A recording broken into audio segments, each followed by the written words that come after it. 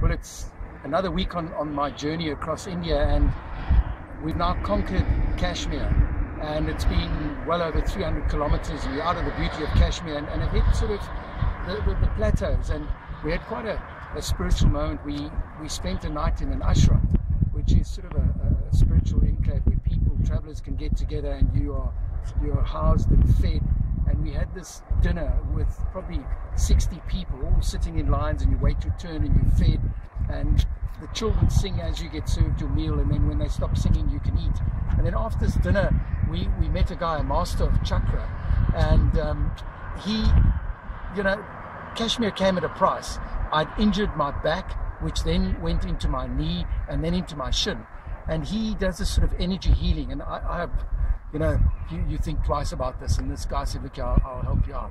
And he touched my knee, and we sat there for a while in this sort of quietness, and it's weird.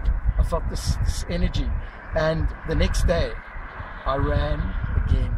My knees healed. It was something that I never would believe had happened.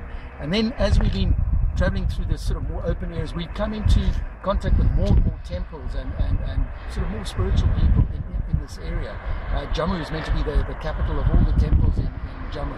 So there are a lot of temples at the moment, but the whole terrain is changing. It's more open, and a whole different side of India is unfolding.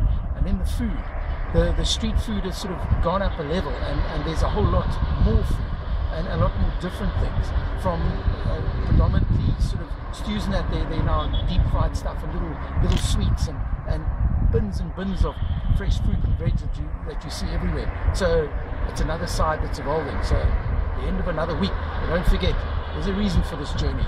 Miles4Smiles.co.za. Make this journey count. Let's make a difference in the lives of children. Okay. Is that what you want? Yeah, check it.